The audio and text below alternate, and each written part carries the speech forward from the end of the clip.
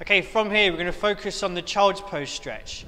So what you're going to do, you're going to go into the cat and camel position and then focus on pushing the hips back, crawling our hands out to the top and reaching out as far as possible. And you should feel a stretch through the lower back.